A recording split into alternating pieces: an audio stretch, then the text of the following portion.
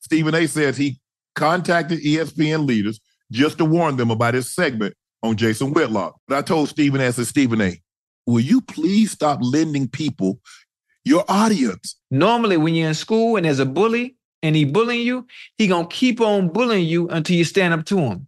So at some point, I'm assuming Stephen A. is fed up. But Ocho, because Mr. Whitlock has always been going at him throughout the years, and now he's finally fed up. This is what Stephen A. says. Stephen A. says, I'm a very forgiving person, not with him. I hate this, BASTARD, far more than a little bit.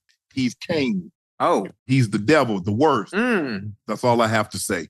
Listen, I like to see this side. I think all journalists that have a problem with somebody that is sick of people always picking on them or taking shots or saying something, I think you should take the Stephen A. Smith route.